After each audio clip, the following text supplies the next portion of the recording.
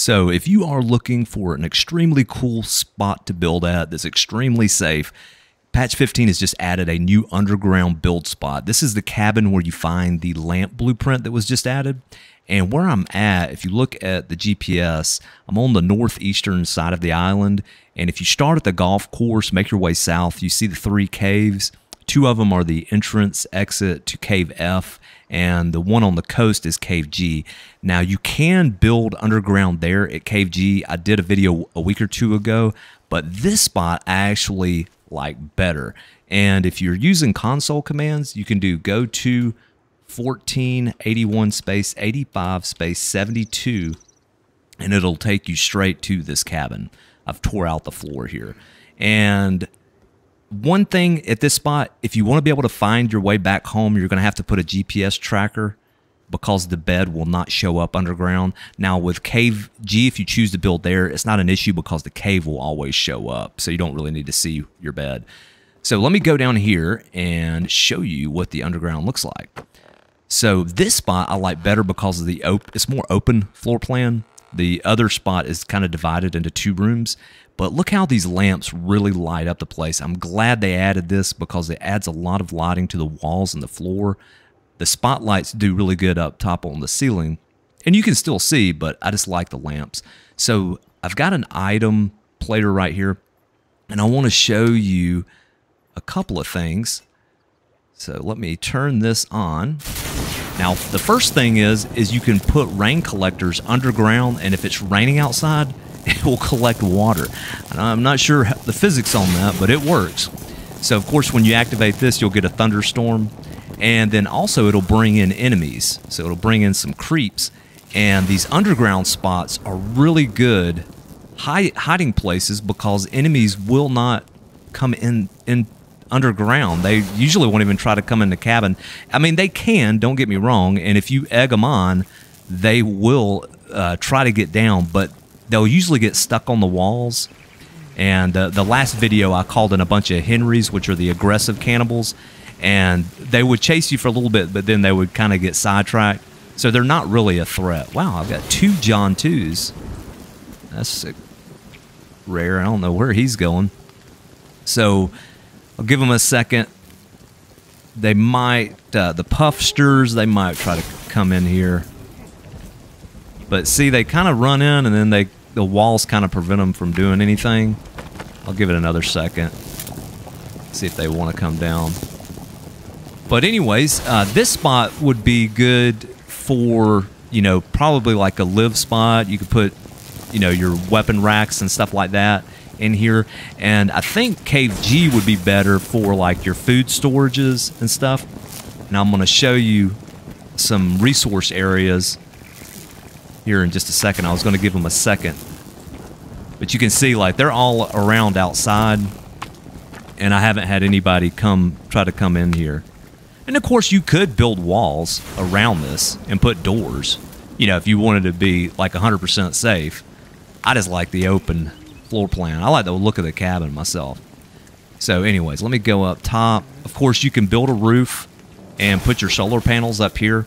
You need 1 solar panel runs 3 spotlights, just FYI. So anyways, let's remove these enemies. I think I've kind of proven my point as far as the safety goes. And so anyways, you can build a roof and place your solar panels on top of this structure. You just kind of got to play around with the log placement, but it will work. And let me show you the waterfall that's close by. So let me make it nighttime real quick. So here's nighttime now. Of course, the wall torches, you can place them on trees now, and I really like that. In my update video, I mentioned like it's going to make navigation a lot easier at nighttime. I mean, look at this. You can just kind of line the trail, but I'm going to take you to the big waterfall. Ooh, I don't want to be irking and jerking. Let me buff those stats. Okay, here we go. This is the big waterfall. This next to the lake. And if you know the area, you know that there's 2 big cannibal camps up here. So you could actually trap this area up here. You know, if you're a fan of Greg's stew, which I am, it's yummy to the tummy, definitely. So you would have a good little farm area. Surprised I haven't come across any cannibals. So you can see the waterfall through the trees there. And I'll make it daytime once I get up here. We'll see if there's any goobers. So, across the lake here is where the cannibal camps are. You can see it kind of off in the distance. So you could set some traps up here. And there's just a lot of trails around here. So let me take you to Cave G. I want to show that off. So if you're using console commands, you can do go to 1692 space 30 space 1046, and it'll take you outside of the cabin. These are the 3 fishing cabins. Again, patch 14 added this underground cave. So I've tore through here, and I'm getting hung on something.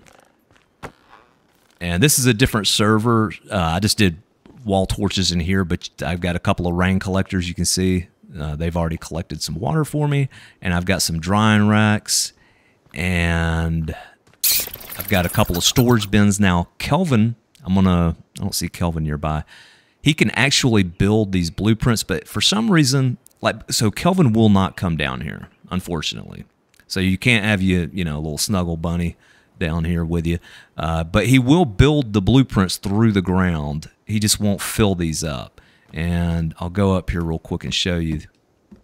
I'll have to add a Kelvin in here.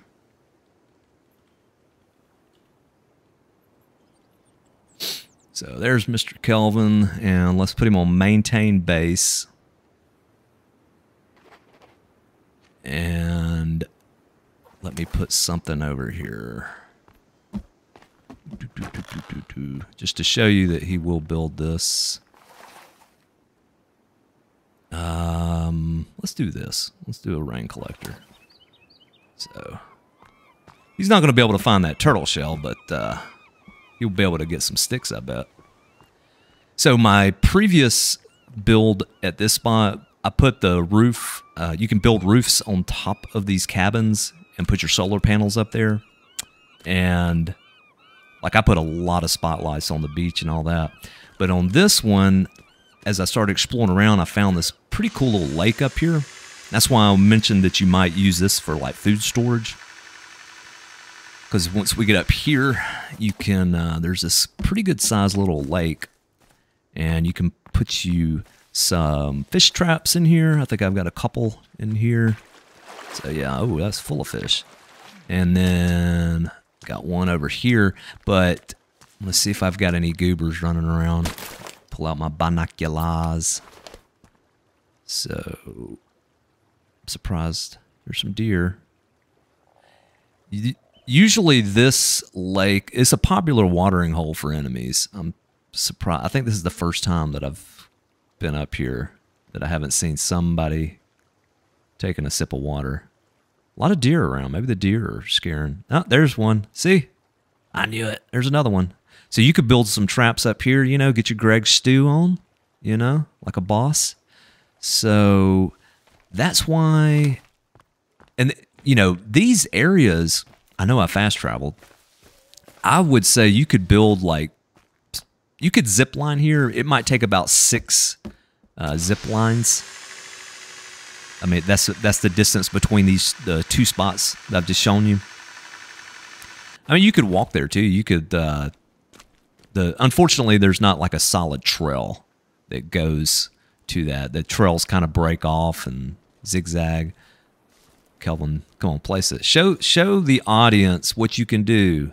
Voila! So he just actually places the stuff through the ground, and you can see he got a couple of sticks. He won't find that turtle shell, but for some reason, I gave him some time. He will not fill the holders up. So, oh well. I mean, you can always build them. Put the stuff up here if you would like. So yeah, I think that's about it. That's all the things I wanted to show you guys. Like I said, this is a very cool area to build in.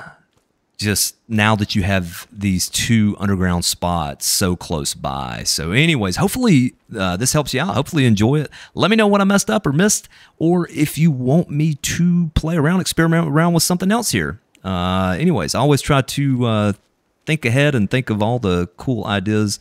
So let me know if you would like to see something else here. Anyways, thank you for watching, and hope to catch you in the next video.